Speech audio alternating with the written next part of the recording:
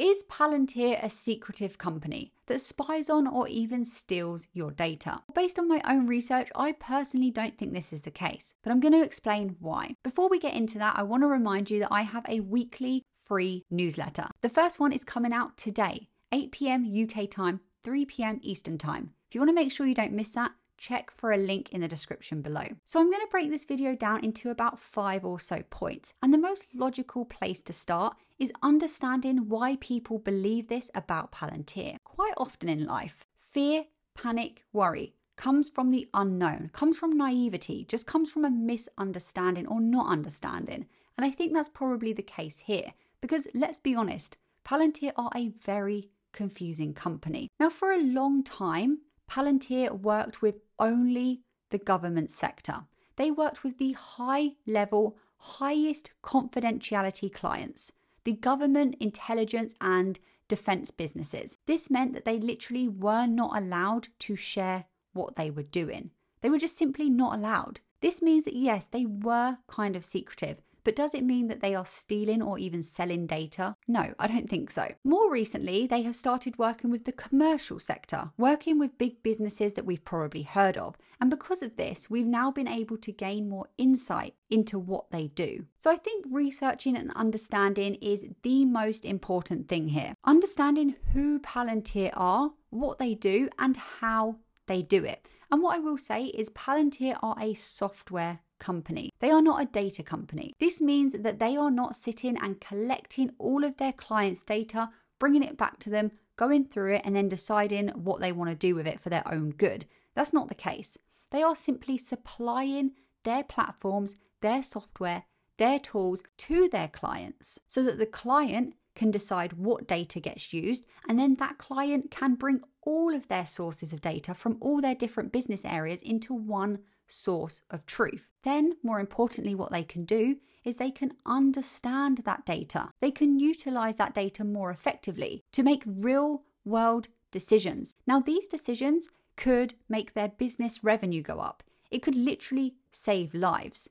It really depends on what sector Palantir are working with. Now, there's no denying that Palantir offer some incredibly powerful tools. However, it depends on the intentions of the people utilizing these tools as to whether they ultimately get used for good or for bad. Palantir's intentions, I believe, along with the CEO Alex Karp, are very, very clear and very good.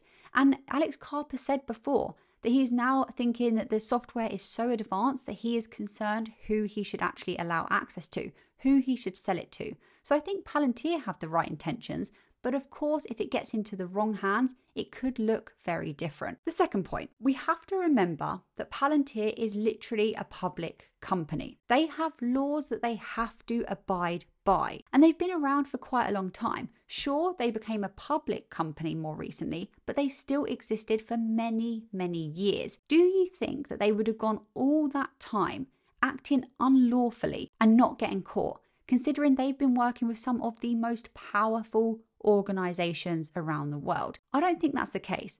And if that is the case and they've managed to get away with it for so long, I don't think that they will continue as they expand. When working with Palantir, the company has the ultimate control of what data is used and how their data is used. That is not up to Palantir. Of course, when required by law, as with any company out there, Palantir may have to access and see some data, but that's absolutely normal. That's the case for literally any company if the law tells them they have to do so.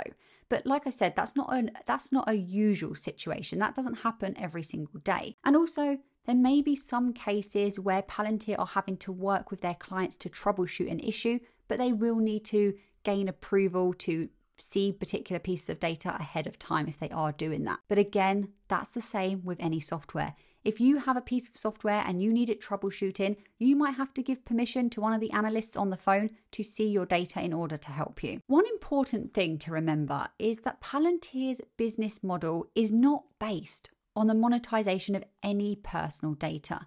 This means that they don't collect, store, nor sell data. And when we're talking about AIP in particular, which is their artificial intelligence platform, this uses LLMs, large language models, and the client literally has the decision as to which data sets those LLMs can see. So there is that real fine tuning, that real control over what businesses actually want. And this changes the narrative that Palantir are not just going in and just taking all the data they want and then looking through it and, like I said, selling it. It doesn't work like that. And when you understand how Palantir's platforms actually work, then you can kind of see that this isn't the case. Palantir take data security incredibly seriously. They have had to because of the type of organizations that they've been working with. And because of this, they have developed functions and tools to enforce it. For example, within a company, users can be restricted in terms of which data they see down to the column and the row. This is done through things called granulated and differentiated access controls. It means you can literally decide which users see what. And also, Palantir never use personal data to train their artificial intelligence. And this is quoted from Palantir. Data is never moved across clients except when clients have entered into an agreement with each other. So you can see how seriously Palantir take this stuff. The third one is kind of common sense, but I think it's quite important.